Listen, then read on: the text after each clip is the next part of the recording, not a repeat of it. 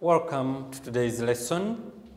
Kangave is my name from SEMAS.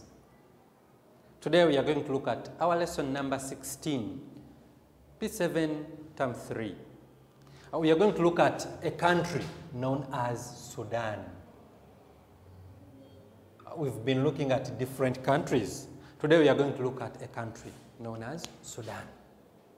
Have you ever heard of this country called Sudan?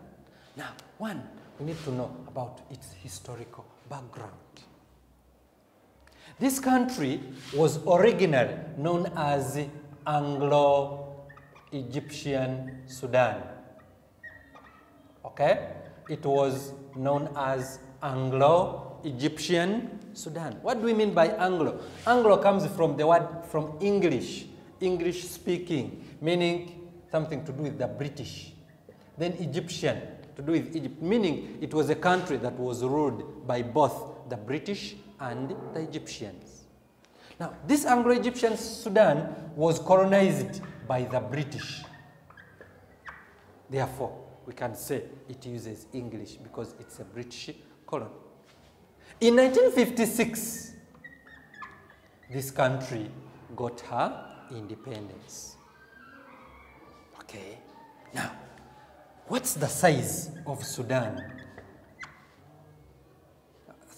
This country known as Sudan covers an area of around 1.8 square kilometers.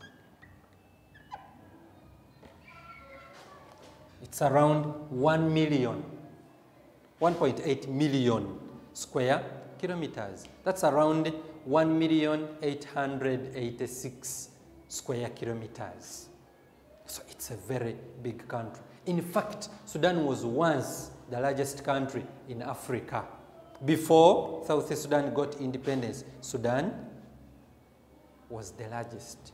But after South Sudan getting independence, now Algeria took over as the largest country in Africa. The capital city of Sudan is called Khartoum. The capital city is known as Khartoum. Okay? Khartoum is located between the confluence of the two rivers, that is the river, the Blue Nile and the White Nile. Where they meet at the exact meeting point, that's where we find Khartoum. However, Khartoum being the capital city does not make it the largest city. The largest city in Sudan is called Omdurman.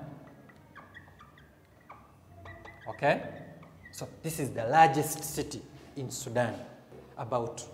That's the Sudan. Maybe most people in Sudan use Arabic. Arabic is the national